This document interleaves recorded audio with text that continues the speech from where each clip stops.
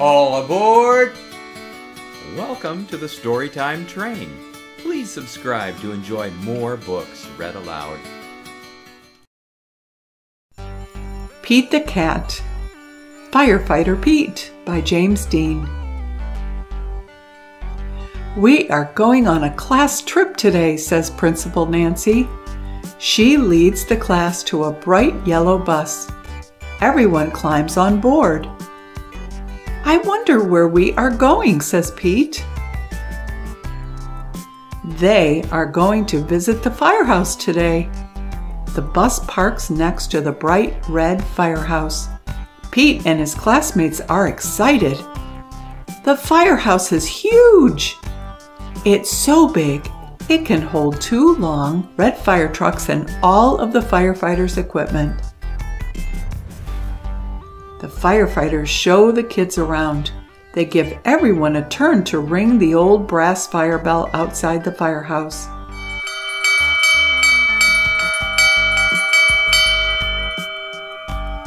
Then all the kids take turns sliding down the firefighter's pole. Whee! Callie yells as she glides down. The firefighters allow the kids to try on their gear.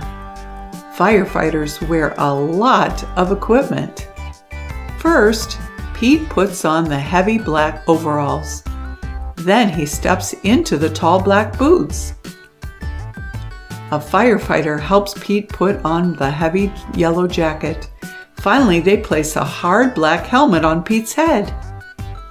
All this gear is very heavy. Pete can barely move. The firefighters allow the kids to explore one of the fire trucks. Callie sits in the driver's seat. She presses the horn. It's so loud that all the kids cover their ears. Then Pete turns on the sirens and lights. The sirens blare.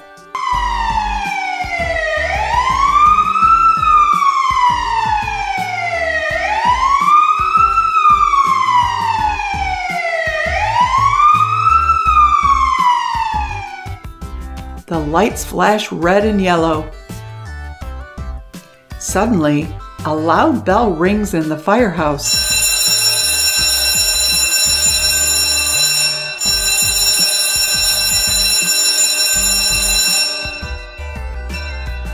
Uh-oh! It's the fire alarm! There's a fire in town! Gear up, Pete! The firefighters scramble into their gear very quickly. Pete puts on his gear too. They all climb aboard the fire truck and turn on the siren and lights.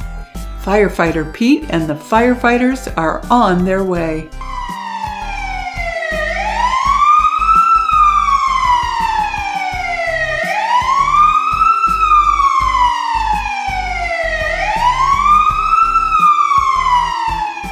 The fire engine races through town and the lights flash round and round. A firefighter presses the horn. All the other cars move out of the way. There's the fire. It's hot and loud, but the firefighters know exactly what to do. They work together as a team to connect the fire truck to the fire hydrant. Then, the firefighters also attach a long, heavy hose to the truck. Firefighter Pete gives the signal, and the firefighters turn on the water. The water gushes out very fast. Several firefighters must hold the hose to control it. Pete helps direct the hose as they spray the fire with water. The fire is starting to go out. There is smoke everywhere. Suddenly, Pete hears yelling from the roof. Help! Help! Help! Oh no! It's Grumpy Toad. He needs to be rescued. The firefighters raise a long ladder from the truck. The ladder goes up and up and up. Firefighter Pete and another firefighter help Grumpy Toad climb down the ladder carefully. Yay! The fire is out and everyone is safe. The firefighters drive back to the firehouse. They take off all their gear.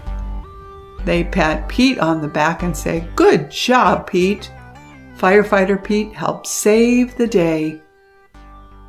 The end. Thanks for riding the Storytime train.